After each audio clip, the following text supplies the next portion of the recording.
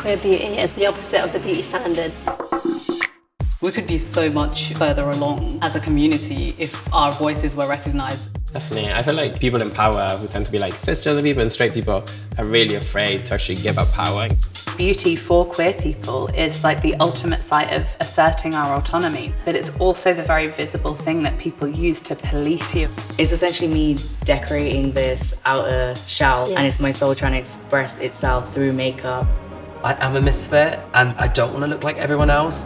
When you're straight, life just gets handed to you. You don't have to figure out like which role you have to play. I love queerness because you can imagine all the different versions of yourself. For me being trans, makeup was like the thing that made me feel more comfortable being me. Everyone has the right to feel fab, to feel gorgeous and powerful. It's important to create forums like this when people recognise that this community is underrepresented.